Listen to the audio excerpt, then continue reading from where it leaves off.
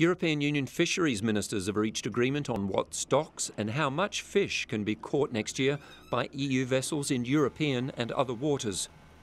Total allowable catches and fishing quotas have been set for stocks in the Atlantic, the North Sea, the Baltic and Black Seas, as well as for international waters where EU vessels work.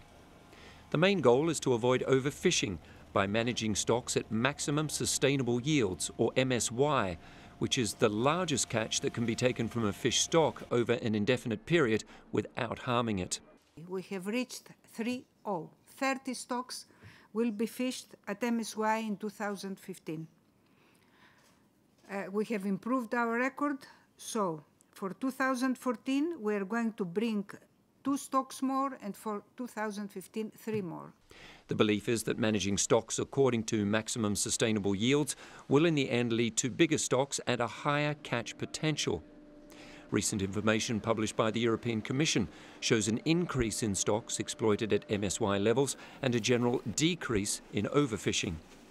The EU's Lithuanian presidency said the catches and quotas are in line with the new common fisheries policy, which will come into force next year.